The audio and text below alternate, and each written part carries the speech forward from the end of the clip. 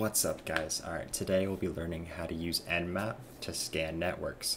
This is the fourth video in the series. In my last video I did hacking with Wi-Fi. So this is basically once you've got into the network, now what are you going to do? So what we're going to be using today is Nmap. So we're going to open up a terminal and we're going to type in Nmap and then -H for help. Let's maximize this so we can see more of it. And Nmap has a lot of documentation. So this is our basic usage, right? Nmap and the scan type, different options we want, and then our target specification. So what this is going to use is going to use IP addresses and then subnet masks if you want to do it that way. It gives us some examples, and then it has host discovery. So it has different types of scans, different types of techniques, ports that you want to scan, service detection, so if you want to see what kind of apps are running, what kind of ports are open, script scan. A really good script to do is vulnerability script. It just searches for common vulnerabilities, sees if they're exploitable. It's a really good one to use. I use that a lot. OS detection tells you if it's running Windows 10, Windows XP, Windows 7, or if it's running Linux or OpenBSD or Mac OS. Timing, if your target has a scan delay or a firewall or something, you can slow down that scan to make sure that that scan actually goes through. Firewall evasion, another one, and then output. I usually use OA, that's just output in the three major formats, which is just a TXT, XML, and then greppable.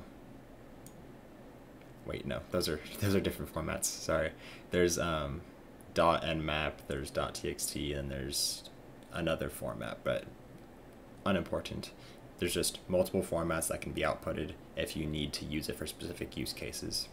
And then miscellaneous, if you're doing IPv6 scanning on like the outranet instead of like your internal network, you might need to do something with an IPv6 because IPv4 is slowly but surely getting phased out. Privileged scan, underprivileged scan, and then we have examples. So what we're going to do is we're going to do Nmap. We're going to do C for safe scripts, and then SV to enumerate the versions of just everything that's running in the box. And then we're going to give it our IP address. So I'm going to do 10.0.0.1, which is my router. And then we're going to name it router, and we're going to output it in all formats. So what this is going to do is it's going to send a bunch of packets to my router, and it's going to probe to see what ports are open, and depending on what ports are open and how it responds, it's going to know what OS it's running, what type of machine it is, just a whole bunch of information. So we're going to hit enter, and this takes a while. So we're actually going to Control-C, and we're going to find my Nmap.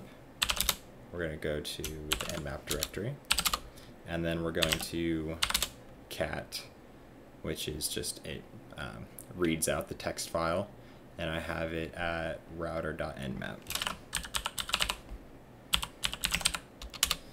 And we can see that port 53 is open, which is a domain service, so it's running DNS MASQ, and that's version 2.78.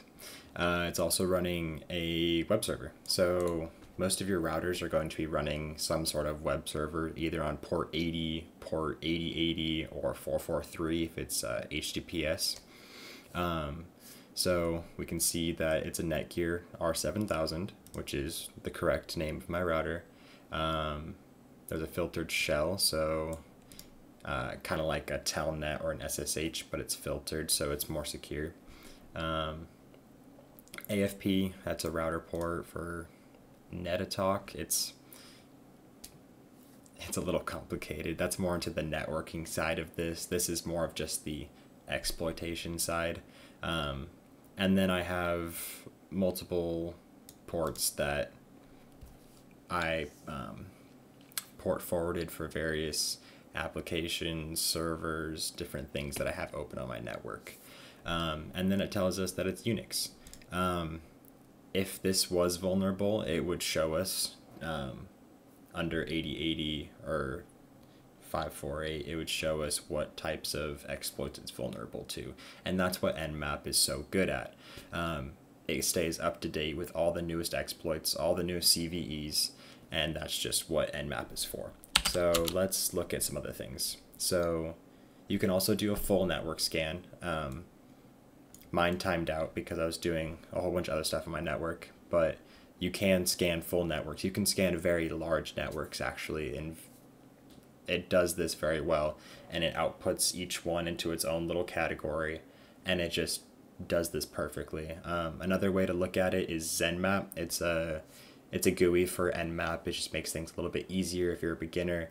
There's also Armitage, which is, it's actually more used for the Metasploit portion of that. But if you just want a clear, easy, concise way to see all of your targets that you've scanned and what ports are open, it gives you little tiny computers with a little Linux symbol in it or a Windows symbol in it. You click on it, it shows you what ports are open, what services are running. It's really great for that, and I like to use it more of a notes folder or a roadmap to just see where I'm going and what I've done. A cool scan that I saw was my 3D printer. So I have a 3D printer. I have a video up on my YouTube channel. You should check it out if you haven't.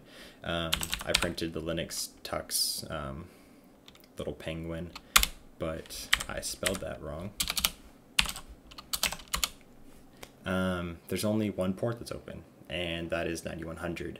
And so my 3D printer has Wi-Fi capabilities, and it uses the port 9100 to send the file from my computer sliced to my 3D printer.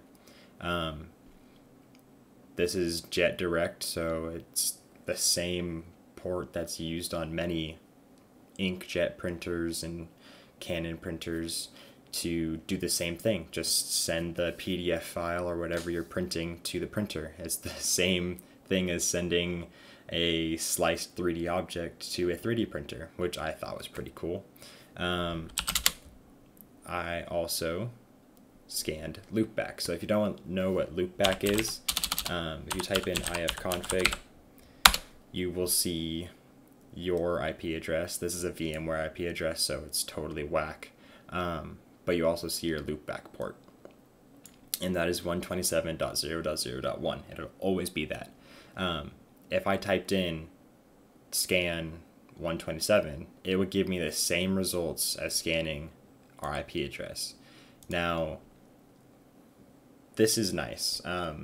If you ever just want to do a little scan on your own system just to see what's open, see if you're vulnerable to anything, typing in 127.0.0.1 is a lot easier than going in and finding this IP address every single time.